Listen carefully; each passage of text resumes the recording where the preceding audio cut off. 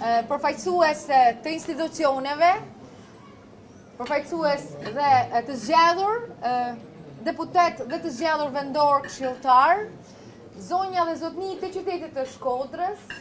të ftuar nga Myftinia e Shkodër, i nderuar zotni Halluni, mirë se keni ardhur.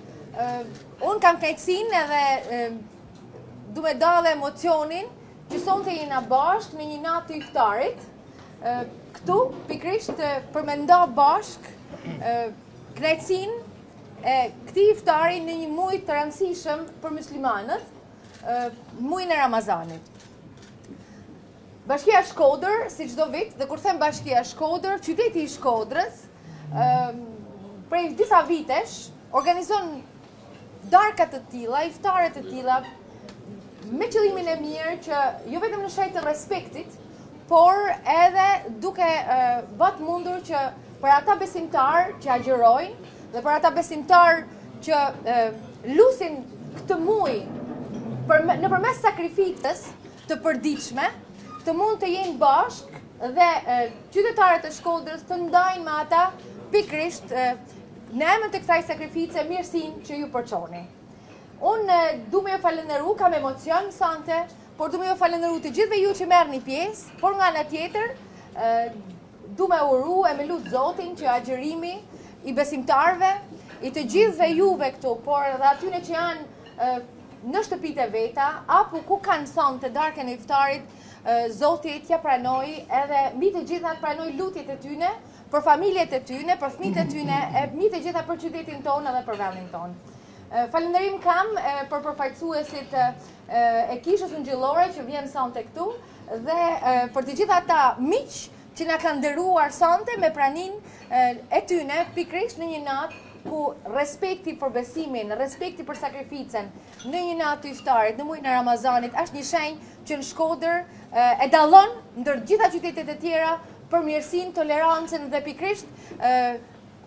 dashurinë që na kena në respekt të njëri tjetrit, në respekt të besimit të njëri tjetrit. Ju falenderoj shumë edhe uroj që Zoti t'ua pranoj të gjithëve agjërimin edhe lutjen. Atëherë, përshëndetje të gjithëve,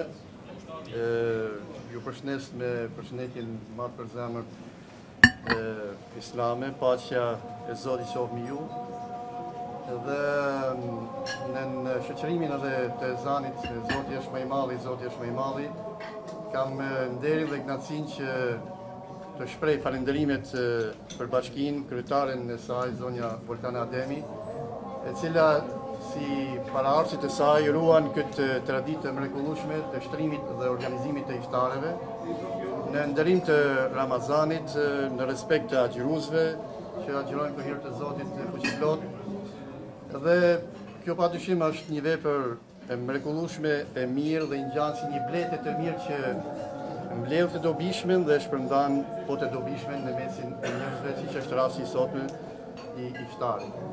Edhe pikërisht për këtë ne jemi falënderues ndaj njerëzve, sepse profeti jon Muhamedi alayhis salam ka thënë, ai i cili nuk falënderon njerëzit, nuk ka falënderuar Zotin fuqiplot. Prandaj edhe një herë të nderuara kryetare, faleminderit dhe mirënjohje për këtë iftar dhe të gjithëve agjëruesve ju uroj agjërim të pranuar, të lehtë dhe dalshëm faqebartë në ditën e fundit që është Fitr Bajrami, gëzimi të gjithë së bashku. Dhe uroj që me qenë se dhe 2 ditë në ndajnë edhe nga fillimi i fundit dhe dishit e fundit të Ramazanit, ne do lutemi që